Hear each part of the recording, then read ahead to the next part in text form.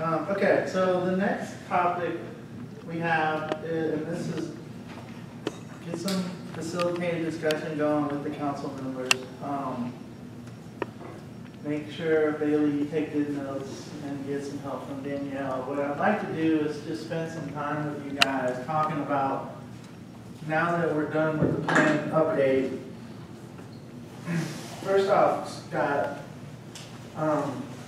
the way EPD has typically laid this out for us is we can continue to provide meeting support on roughly a quarterly basis.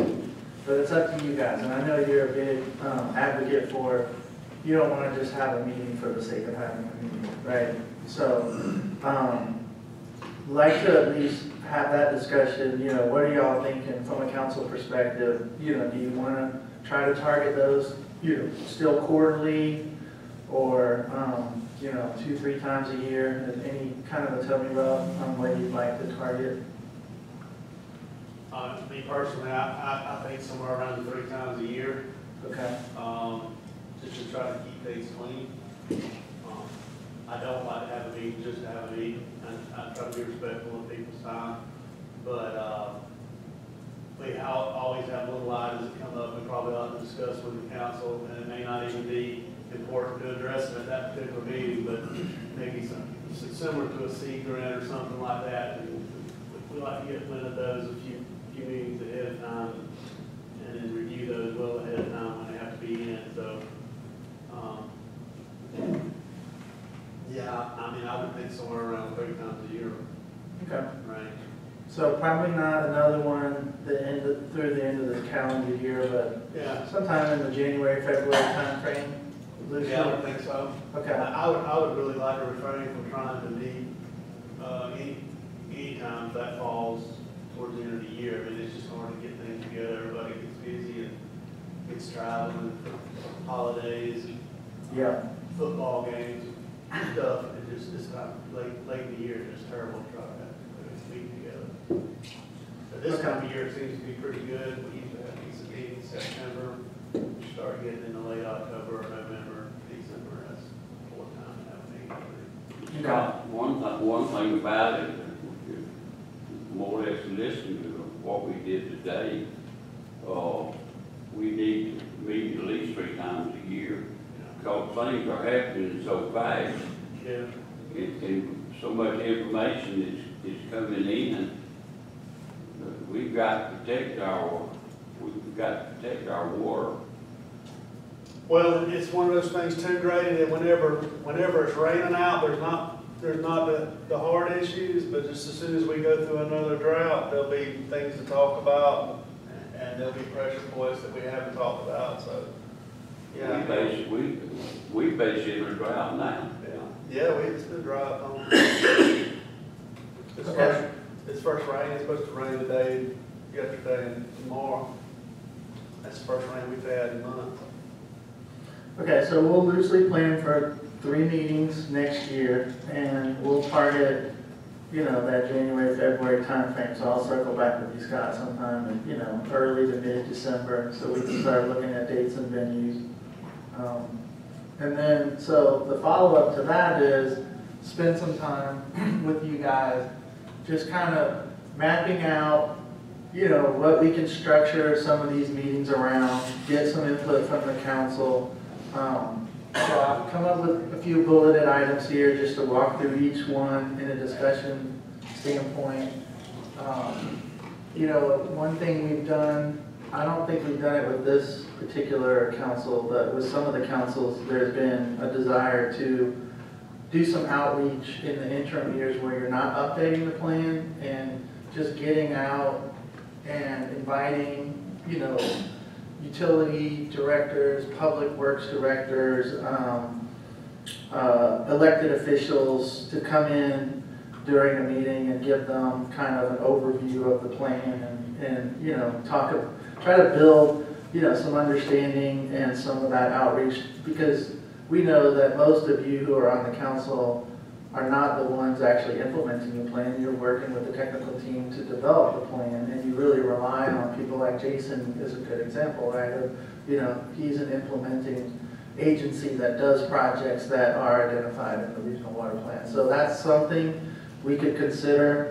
And we've done those a couple of different ways where we specifically, find a place that's somewhat central to maybe 2 or 3 counties and then do some of that marketing outreach to try to get them to come in and have an agenda topic or two that walks through, hey, this is the regional water plan, this is what's in the information in there, these are seed grants that are available, things like that. So that's one thing.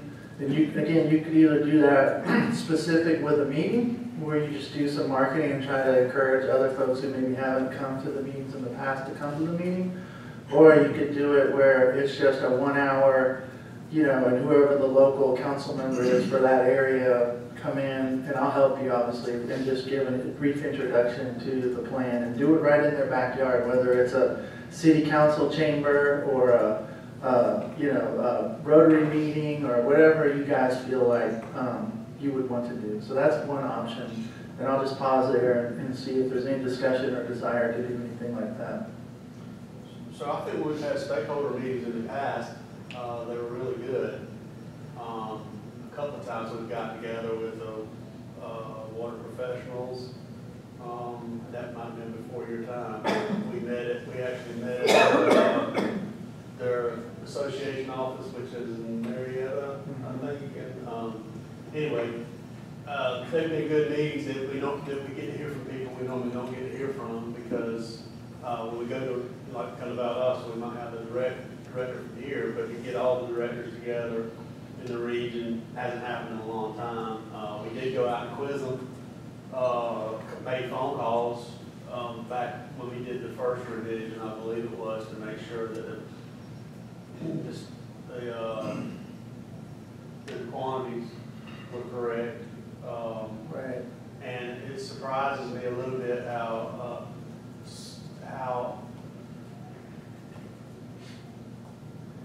I hate to use the phrase out of touch, but how they really weren't informed about the water planning process, which I understand. They get up, go to work, do their own thing, and they submit a permit to the EPD, and it either comes back approved or not, but they don't really understand how all this other stuff came about and how much they could influence it. So, I mean, I think a stakeholders meeting of some sort. And the last one we did was between all the councils, it was statewide. I think that's the one we did in Dublin. Was that Dublin? It was somewhere in Georgia, but yeah, that may be more probably what we should do. Okay. But the faces change a lot. Newer generations only stay at a job a couple of years, and so the farther we go down, the less those folks are going to be exposed to the water council and the planning process. Those are my thoughts on it. I also think it was great for those stakeholders to hear from people like Liz and Dr. Wade. Right. Another thing we got climate change, so we got to keep up with that. Right. Yeah, and that might come up on this next one is, before I go there, one other thought I had, Scott, just to mention it, because Danielle's on too, is another thought there is if we do get around to getting some reappointments or new appointments, we do have. If we don't, everybody's going to die off. Hopefully that will happen. I know we're all going to die off. Jennifer says that she doesn't control what the appointing officials do, but there's definitely efforts to try to encourage them to get that done. But we do have new member orientation as something, if we get to that point, and we could maybe do that jointly together, like say, pick a location central to Altamaha and Suwannee-Satilla and bring, some of the existing members in with some of the new members and just, help build that rapport and start getting those guys, guys and girls up to speed if they're new appointees. Yeah, I'd certainly like to see it. It's one of those deals you kind of go into where, there's members on here that's been here since the beginning, and they're like it's just coming on, not going on. Yeah, and one of the frustrations Ed had, I think, it was a timing thing more than anything. He's the chair for Altamont. He kind of didn't feel like it was really fair to some of those new members to be charged with kind of signing off on an updated plan where they really weren't a part of, like, you know, knowing what went into it and the technical work and those presentations that were given. So, yeah, we can try to coordinate that, assuming we get some new appointments. We've seen a lot of information over the last 10 years that when these updates come, or updates to the information that somebody had, some of that stuff that we updated the other day, we haven't talked about in 5 years. So if somebody who's come on in the last 5 years would have actually been signing off on something that they never had any information on. Right. Okay. So the next one I have there is just inviting in technical experts on any topics of interest, or we could pull together a panel discussion if there's anything that would interest you guys in that. I mean, maybe great, you know, getting an update from a few experts who have been looking at, you know, climate change and how that impacts water supply and, you know, temperatures and water quality and all that. So that could be something we could explore. Anything else on that line? Any other technical topics of interest? Or expert panels, any thoughts there? Or I'm just trying to think, you know, what did this council kind of like wrestle with in this last plan update? I think that the beam modeling was a big, you know, that was probably one of the bigger changes, and just looking at some of those results. We still have that, we never really closed the loop, John, working with you in that alternative metric that Dr. Zane could do as far as the access to the river. Remember, he has the ability to look at those areas and define how many river days you could have and things like that. So I think that's a topic out there that we could follow up with way on. And one of the things that surprised me in that work session is I was only focused on the low flows and how that would impact accessibility to the river. And John, you brought up the fact that sometimes in the really high flows it creates a safety issue. So knowing that and you know, having, but this was something that the beam model could do that the previous modeling platform could not. I know you guys gave us some information, and so that's a topic I think we could bring back at a future meeting and work with Dr. Zane to give us some results on that. All right, anything else on that line item? You know, one thing we don't focus on a whole lot is the shift that EPD made from water quantity to water quality. That just kind of reached its way into the discussion. So that aspect needs to be retro, folks understanding why some of the terminology that we use now is not, especially in the updates, some of the terminology is not relevant Right. to the past data. Yeah, and I did feel like, you know, Dr. Booth in her presentations, you know, talked a lot about not only what the existing conditions were, but some foreshadowing of some issues that she knows she's going to have to tackle and would be coming. So maybe bring her in and getting an update from her could be one of those topics too.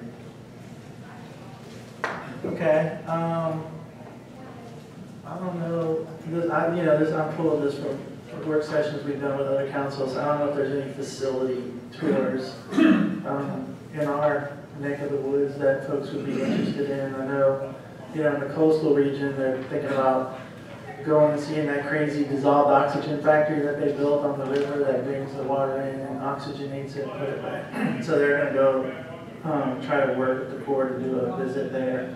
But any facilities or industries?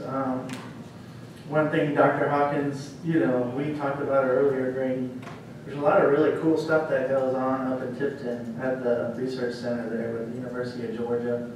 So if there's some interest to go up there and maybe learn about some of the state of the art with irrigation practice, you know, we've all heard about fertigation and precision irrigation and things like that. We could maybe work with them to get up there and just, you know, get a classroom setting overview of what's going on, and then maybe get out in their, you know, their field setting. And so if you want to do something like that, we could organize that. I don't know, any other thoughts about facility tours? All right, local or regional conferences to target. I mean, there's a few that we typically like to, you know, try to do. The big one is in July, which is the GA-WP has a conference in Savannah. Occasionally, they've put together a panel of different water council members to come in and just, you know, again, do like a facilitated Q&A. But I don't know if there's any local or regional conferences that you guys would want to target. Again, maybe from an outreach perspective. I mean, Cliff, are there any water-related conferences in Valdosta or Tifton area that come through occasionally? Or Georgia Environmental Conference, WWALS is a bit, right. Just happened, but certainly we think about it next year. Gary, Dr. Hawkins and I are really active on that steering committee and do a lot of things with that group, so we easily plug into that. What about rural water, Georgia rural water? We've always talked about that. Do they come down and not make a Not down here too much. I think most of their stuff's up north, stuff in fall line. Most of the Really? places they meet. What was the other one? Yeah. I don't know if it was GMA or one of those other type of organizations usually has a water track. I don't know, but is it GMA? Yeah, the GMA does. That's a good one for us to look into. I'm not sure how they do their meetings, if they rotate them or whatever, but we know several people that we contacted with them. Emily Davenport used to work here in the city. So Larry Hanson, former city manager, could assist us with that. Probably happy to do that. Yeah, it's just like looking, you know, maybe they have something coming up in July of next year or September, and, you know, we could plan a meeting around it and get, you know, some cross-pollination potentially. Okay. So you got GWWI, Which one is that? Georgia Water Wastewater Institute. Oh, that'd be good. Where's that usually? I'm trying to think. Oh, I'll tell you.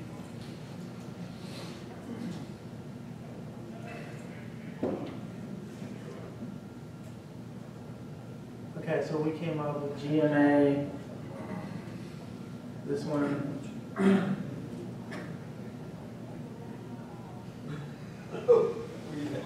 No, you're not invited. Y'all come stir stuff up. Yeah. I mean, this was another one, might as well jump into that, was Scott, for Amy's sake, the idea was maybe get a few of the council members from here to come down, coordinate with you to visit with your group, and then, you know, maybe time it up with one of your governing board meetings, just to, I'm assuming we could be an audience in the, Yeah, the public is always welcome all the time. If we wanted to do something special or specific or have some sort of activity that's specific to this, then yeah, we would need pre-planning, but everybody's always invited to attend those meetings. okay. So, you know, whatever your pleasure would be there, Scott and Cliff. You know, it sounds like if it's just a regular governing board meeting, we could show up almost unannounced, it sounds like, but if we wanted to do something special. What's the schedule on those, Abby?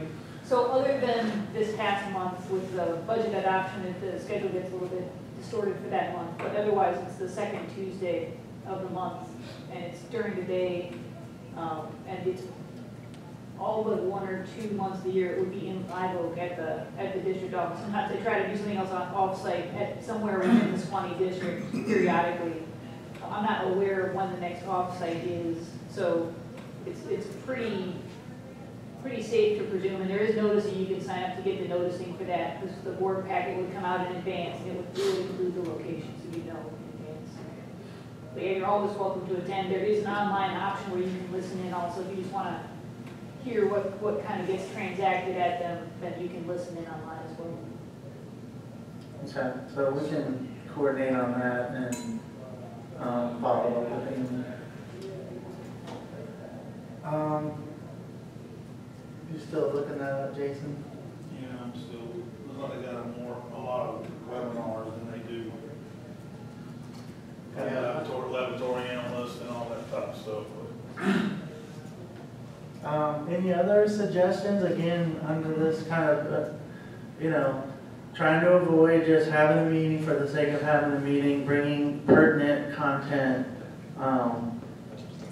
and, anticipating, is there any work that, you guys want done before because before you know it, there'll be time to start thinking about updating the plan. I know, we got a couple of 2-3 years here. But that's the intent of this exercise, is to kind of map some things out and get some feedback from you guys. You can all, you may be driving back later today and something comes to your mind, just send me an email and I'll work with Scott, to get them set up. Okay. Anything else on that, Scott, or?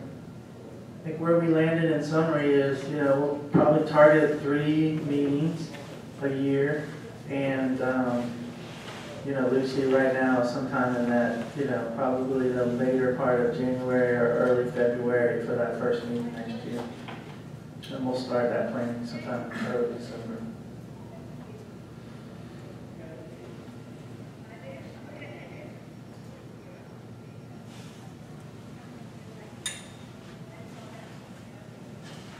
So I think next up is public comments and local